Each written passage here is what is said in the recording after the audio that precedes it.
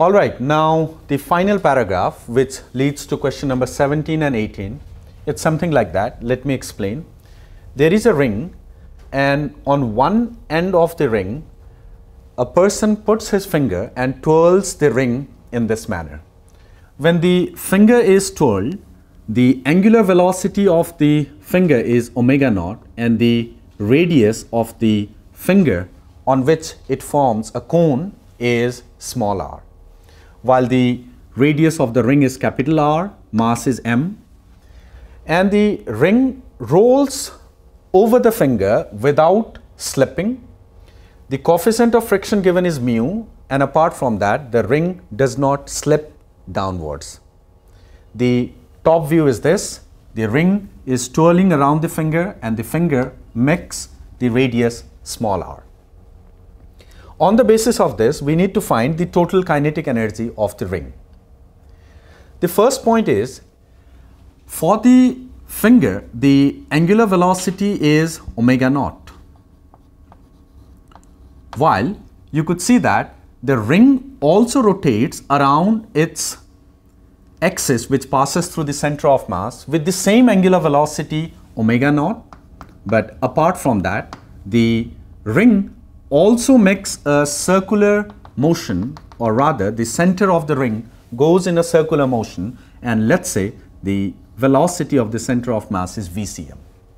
Here you need to understand omega naught of the ring that we have considered is with respect to its center of mass. So omega naught is the angular velocity of the ring with respect to its own center of mass. This can be easily concluded because by the time the finger completes one revolution, the ring would have also rotated one complete revolution. All right, but the ring in fact goes in this way, and together the ring also rotates around its own center of mass. Now to find a relation, this is the point. The velocity of the finger is this at this particular point, and the velocity of the ring should also be the same. And you could see the velocity of this point of the ring would be omega naught capital R minus of VCM. So for the ring, the net velocity has been calculated, motion around the center of mass of the ring plus the velocity of the center of mass.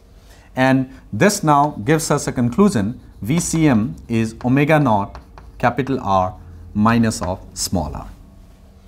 All right, now let's find the kinetic energy. The kinetic energy of the ring would be half m VCM square plus half mr square omega naught square, and this comes out to be half m omega naught square r minus small r whole square plus half m r square omega naught square. This is the conclusion that we have reached on the basis of the given data. However, the options given as per the question paper does not match with the solution that we have found.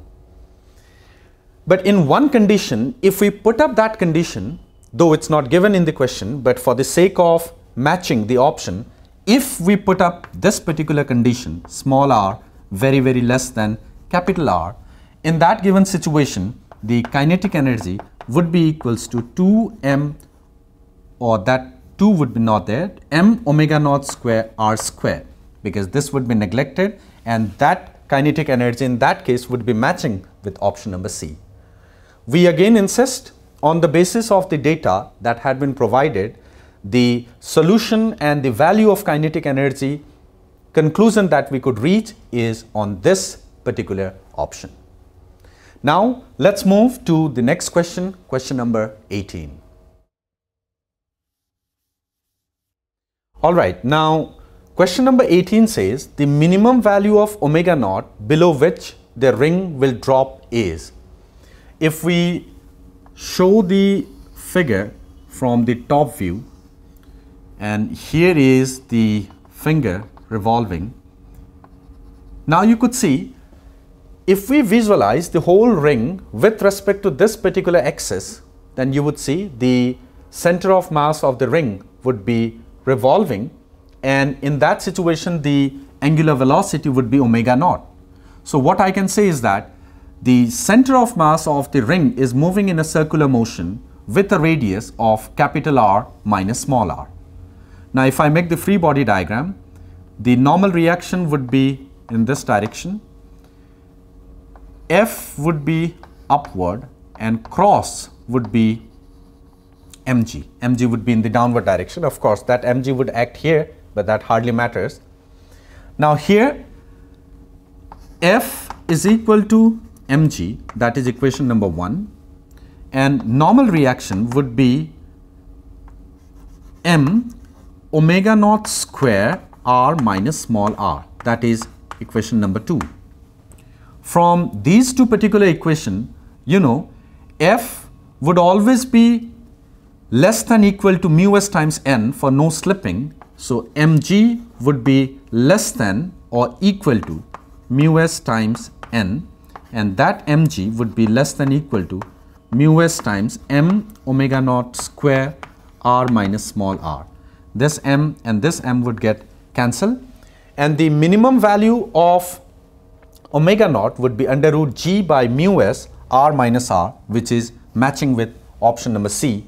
Here the coefficient of the limiting friction has been denoted by mu, here it's denoted by mu s, that's all the same thing.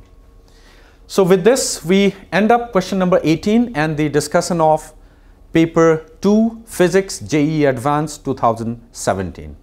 Hope these discussions were very useful to you, and I wish you all the best for your future. Thanks for watching. Thanks a lot.